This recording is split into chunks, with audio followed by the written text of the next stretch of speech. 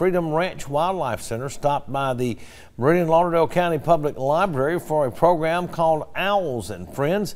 Kids, people of the community got to see an owl, a red-tailed hawk, and even a vulture up close. Chrissy Hamilton is the founder of the Wildlife Center, and she educated the kids about each animal. The kids were fascinated by each one. Teach kids and adults about our native birds of prey.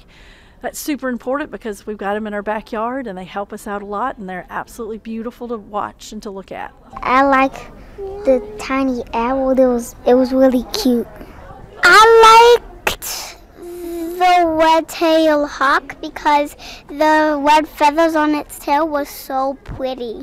My favorite part is when we got to pet the animal. My favorite part was when the crow talked. It said, "Hi, buddy." It felt like someone was grabbing onto my arm. Wow. The Wildlife Center will be traveling to mid-Mississippi on Thursday. What a treat for those kids.